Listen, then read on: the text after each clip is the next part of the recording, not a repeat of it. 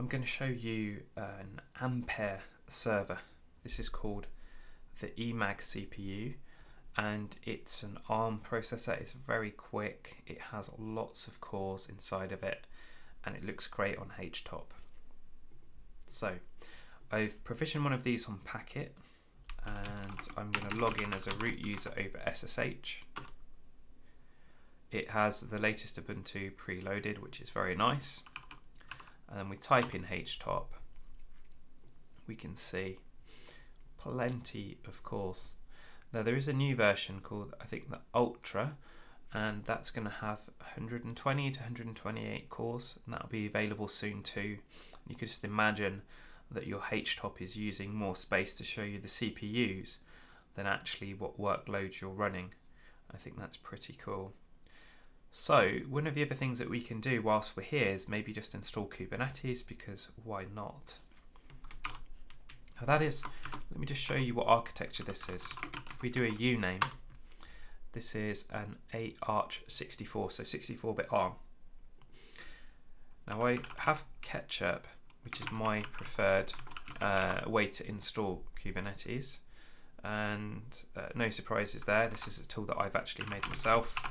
Scratch an itch. I had to keep installing Kubernetes for loads of tutorials, and it was so repetitive that I made this tool to make it easier. And it's quite simple really, and we can even just install with a single node. There's no need to taint this to get it to work. We simply pass in the IP address and user, and if we pass in the argument help, we can see all these other commands, like perhaps you don't want traffic built into K3s, perhaps you don't want their load balancer. Well, you can turn that stuff off really easily. All I want to do then is the install as root, and probably one other thing. Let's go and, because not many people know how to do this, let's merge it into my kubeconfig. Now by default, K3s is just called something like default, but I'm going to give it a special context name here of Ampere k3s. I'm then going to use the k3s channel of latest, and the channels are a way that the Rancher team have put into this so that we don't have to pin to 118 or 117. So I want latest or I want stable, and it will match you to the right release. Now in addition with setting that context, I also want to merge this to my local kube config. So I'm going to put local home-kube config. And what else do I need? So we've got local, that should be local path. The local option is for if you want to install on the machine without using any form of SSH.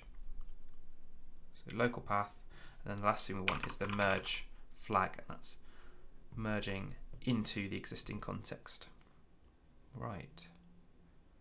Now we do have other options, like we can say I want to use embedded etc.d for this cluster. I want to do HA with Kubernetes, but we'll just keep it simple. I expect this to be pretty fast because Packet, or Equinix Metal as are now known, have a very quick uplink. Here's a moment of truth. Starting K3s. It's going to start pulling down images. If you're running on a Raspberry Pi, you do tend to need to tune things a little bit. Set your kernel so that it's going to load C group support. That's really well documented. You can just Google for that. Well, here we are. It's merged into my kubeconfig, my bigger one. And if I have a look at kubectx, we've got all of my clusters I've been playing with here. More importantly, we've got the Ampere one, and rather than having to point at the specific config, I can now just simply do this. We look at my kube context again. There we go. And let's get the pods. So we're starting up. Let's get the nodes ready. So ready to take workloads. And that was just so fast. Now these are all ARM64 containers. Any binaries you want to run on there, any containers you need to build need to be ARM64 as well. One thing we can do very, very quickly is use the arcade tool to just install a app. Now, some of these are not supported for ARM or ARM64, but I know that Openfaz is, because I did that myself. I added the support there. So when we run the arcade command, what's actually happening, as you can see here, is it's just running Helm for you. It downloads Helm 3, puts it in a nice place for you, grabs the latest version of the chart. Any flags that you pass in then get mapped into values YAMLs and overrides, and within a short period of time you've got the software installed. You didn't have to trawl through GitHub, you didn't have to look at a chart readme. Everything that's important is bubbled up. Things like, I want HA for my gateway, 3 replicas, I want to create a load balancer, I want to do this as a cluster role so that can have multiple namespaces. These important flags are bubbled up for you. So let's have a look and see what we've got in the Openfaz namespace. Well, we've got everything and it's already running. That was so fast. Okay, now we can open the Openfaz UI, and the arcade info command will give us the password for it. So all we need to do is port forward in this case. We don't necessarily want to expose it on the internet before we've configured TLS. Do a login, and let's find our password. There we are.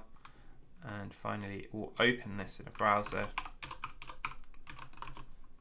on AT-AT admin and password. Here's the Openfaz UI. Again, this is just a very quick and easy way of getting up and running. Now, the function store for 64-bit ARM is more limited. I would really welcome people to contribute functions or to port the existing ones across. I think as ARM64 becomes more important and more relevant for maybe business users, we will go ahead and do that. Incidentally, if a company like Ampere or ARM or Packet wants to sponsor more ecosystem efforts, again, would really welcome that, because it will help us do so much more.